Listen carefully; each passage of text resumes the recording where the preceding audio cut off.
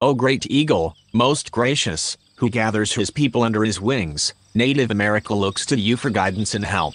O great eagle, you will many times remember the Native American tribes for a blessing. You guide us out of darkness into light. Are darkness and light equal? Those following the path of darkness are lost in the mists of confusion, but the path of the justice is the shining light, that shines more and more unto the perfect day. The commandment is a lamp, and the law is light. Native America is the light of the world. A city that is set on an hill cannot be hid.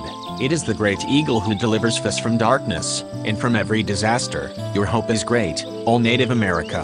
The Lord Almighty will return all lands and sovereignty, given anciently, to the Native American tribes. Amen. This is April Schulthies. I am a victim of genocide. My dogs were poisoned. 2 of my brothers are dead, and so is a niece. They came after me, too. Genocide is going on today. Jews, Africans, Muslims, Native Americans, Mexicans, and many more are victims of genocide. The forgotten genocide of Native Americans was not forgotten by God.